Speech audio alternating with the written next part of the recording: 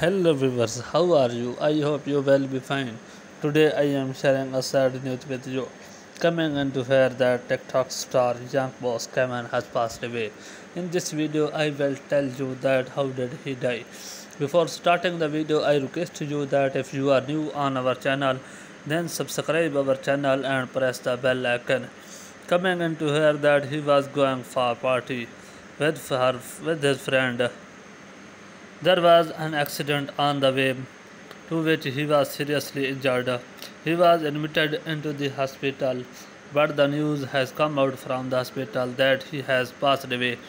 This news is sad for his family and fans. This news is confirmed because his cousins upload a post on social media that he has passed away.